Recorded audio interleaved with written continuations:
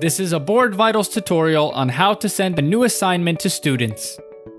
You can create a new assignment in the Assignments tab of the admin portal.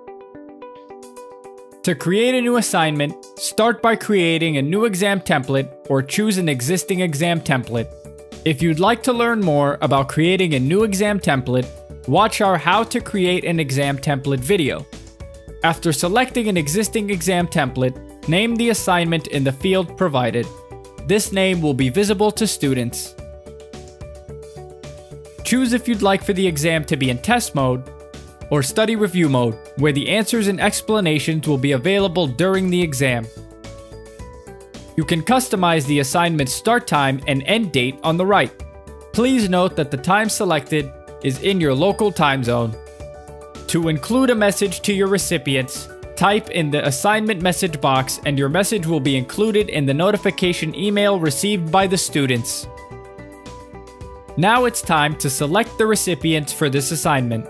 If you would like to send this to students individually, click on the box next to the names of the accounts to include them. You can also paste their email addresses at the selected recipients box on the right.